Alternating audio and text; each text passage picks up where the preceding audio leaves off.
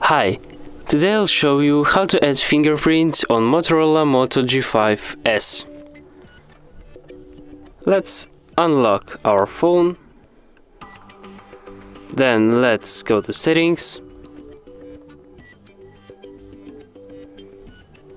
then security, fingerprint, next,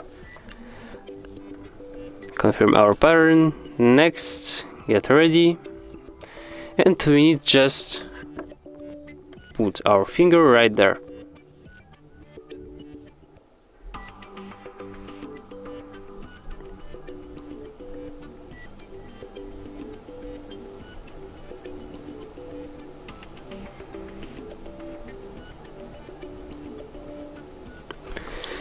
Fingerprint added.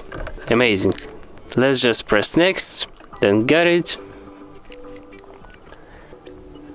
Let's press on fingerprint. So, what can we do with fingerprint now? Actually, nothing. We can just rename our fingerprint.